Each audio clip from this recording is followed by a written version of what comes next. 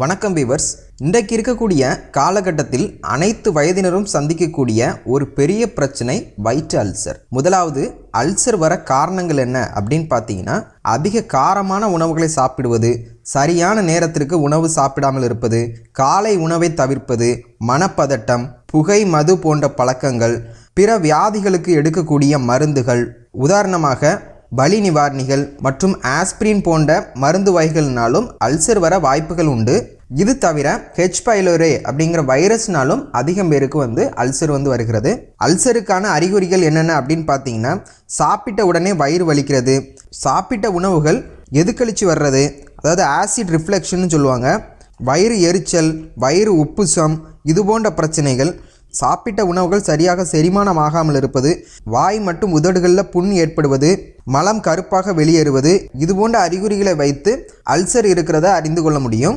இதுவரைக்கும் அல்சர் வர்றதுக்கான காரணங்கள் என்ன மற்றும் அறிகுறிகள் என்ன அப்படிங்கிறத பற்றி பார்த்தோம். இன்னைக்கு இந்த வீடியோவில் அல்சர் குணமாக என்ன மாதிரியான உணவுகளை சாப்பிடலாம் அப்படிங்கிறத பற்றி தான் இந்த வீடியோவில் பார்க்க போகிறோம். ஸோ மிக மிக பயனுள்ள இந்த வீடியோ ஃபுல்லாக பாருங்கள். அதுக்கு முன்னாடி நீங்கள் இது வரைக்கும் நம்ம சேனலை சப்ஸ்கிரைப் பண்ணலன்னா வீடியோக்குள்ள இருக்கிற ரெட் கலர் சப்ஸ்கிரைப் பண்ண கிளிக் பண்ணி சப்ஸ்கிரைப் பண்ணிக்கோங்க. அப்படியே பக்கத்தில் இருக்க பெல் பட்டனையும் கிளிக் பண்ணிக்கோங்க. நாங்கள் எந்த வீடியோ அப்லோட் பண்ணாலும் உங்களுக்கு உடனடியாக கிடைக்கும். முதலாவது ஆப்பிள் இருக்கக்கூடிய கால்சியம், மெக்னீசியம், பொட்டாசியம் போன்ற அல்கலைன் மினரல்கள் வயிற்றில் உள்ள அமிலத்தின் வீரியத்தை குறைத்து வயிற்று புண்கள் ஏற்படாமல் பாதுகாக்கும். அதே மாதிரி ஆப்பிள் இருக்கக்கூடிய பாலிஃபினால் மற்றும் ஃப்ளோவனாய்டு போன்ற ஆன்டி ஆக்சிடென்ட்கள் வயிற்றில் புண்களை உண்டாக்கக்கூடிய h.pylori பாக்டீரியாவின் வளர்ச்சியை தடுத்து அதனை அழிக்கிறது.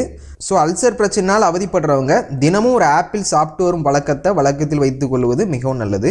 2, தயிர் ஒரு ஆரோக்கியமான உணவுன்னு நம்ம அனைவருக்குமே தெரியும். இதில் இருக்கக்கூடிய ப்ரோபயோட்டிக் மற்றும் லாக்டோபேசிஸ், அசிட்டோபேசிஸ் போன்ற நல்ல பாக்டீரியாக்கள் வயிற்றில் உள்ள கெட்ட பாக்டீரியாவை அழிக்கிறது.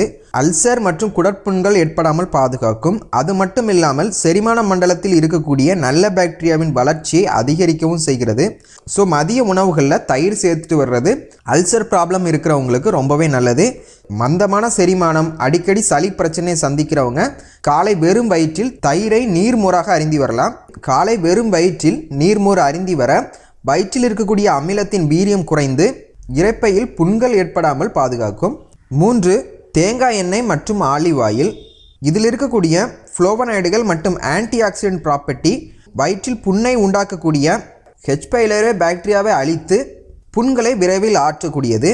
தினமும் உணவு அருந்துவதற்கு முன்பு 1 ஸ்பூன் தேங்காய் எண்ணெய் அல்லது ஆலிவ் ஆயிலை குடித்து வர வயிற்றில் உள்ள புண்கள் விரைவில் ஆறும்.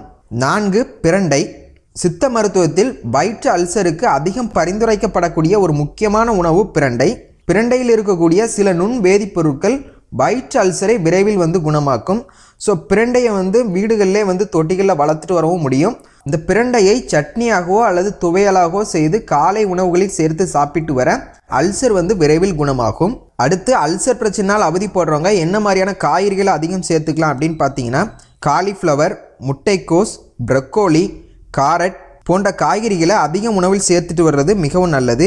இதில் இருக்கக்கூடிய சல்ஃபோஃபன், வைட்டமின் U, குளூட்டமைன் மற்றும் ஆன்டி ஆக்சிடென்ட் மற்றும் அதிகப்படியான நார்ச்சத்து வயிற்றில் உள்ள அமிலத்தன்மையை குறைத்து வயிற்றில் இருக்கக்கூடிய புண்கள் பரவாமல் தடுக்கிறது மட்டும் இல்லாமல் புண்கள் விரைவில் குணமாகிறதுக்கும் உதவியாக இருக்கும். இந்த காய்கறிகளில் முட்டைக்கோஸ் மற்றும் காரட்டை பச்சையாக ஜூஸாகவும் செய்து சாப்பிட்டு வரலாம். ஜூஸாக செய்யும் போது தேங்காய் பால் மற்றும் தேன் கலந்து குடித்து வர புண்கள் விரைவில் ஆறுறதுக்கு உதவியாக இருக்கும். ஸோ இதுவரைக்கும் அல்சர் குணமாக என்ன மாதிரியான உணவுகளை சாப்பிட்டு வரணும் அப்படின்னு பார்த்தோம். ஸோ இப்போ அடுத்து அல்சர் குணமாக என்ன மாதிரியான விஷயங்களை தவிர்க்கணும் அப்படின்னு பார்த்தீங்கன்னா, அதிக காரமான உணவுகளை சாப்பிடுவது தவிர்க்கணும். அதிலும் இரவு நேரங்களில் அதிகம் கார உணவுகளை சாப்பிடுவதை கண்டிப்பாக தவிர்க்கணும். பொரித்த உணவுகளை தவிர்க்கணும். வயிற்றில் வாய்வை அதிகம் உண்டாக்கக்கூடிய சிப்ஸ் மற்றும் கிழங்கு வகைகளை தவிர்க்கணும். சரியான நேரத்துக்கு உணவு அருந்துவது, பதட்டமான சூழ்நிலைகளை தவிர்ப்பது, இது போன்ற விஷயங்களை கடைபிடித்துட்டு வர்றதன் மூலமாகவும் மேலே பார்த்த இந்த உணவுகளை நம்மளுடைய அன்றாட உணவுகளை அதிகம் சேர்த்துட்டு வர்றது மூலமாகவும் சீக்கிரமாகவே அல்சர் பிரச்சனையை முற்றிலும் குணமாக்க முடியும். 100% அல்சர் குணமாக்க முடியும். இந்த வீடியோவில் பார்த்த உணவுகளை என்னைக்காவது ஒரு நாள் மட்டும் சாப்பிட்டோன்னு இல்லாதபடிக்கு அன்றாட உணவுகளில் இந்த உணவுகளை அதிகம் சேர்த்துட்டு வரும்போது 100% அல்சரை வந்து விரைவில் வந்து குணமாக்க முடியும். என்ன நண்பர்களே, இன்னைக்கு இந்த வீடியோவில் அல்சரை குணமாக்க என்ன மாதிரியான உணவுகளை சாப்பிடணும் அப்படிங்கிறத பற்றி பார்த்தோம். இந்த வீடியோ உங்களுக்கு பயனுள்ளதாக இருந்ததுன்னா ஒரு லைக் பண்ணுங்கள். பிறருக்கும் பயனுள்ளதாக இருக்கணும் அப்படின்னு நினச்சிங்கன்னா ஷேர் பண்ணுங்கள். மேலும் இது போன்ற ஹெல்த் அண்ட் பியூட்டி டிப்ஸ் தெரிஞ்சுக்க அழகி ஹெல்த் அண்ட் பியூட்டி சேனலை சப்ஸ்கிரைப் பண்ணுங்கள். தேங்க்யூ.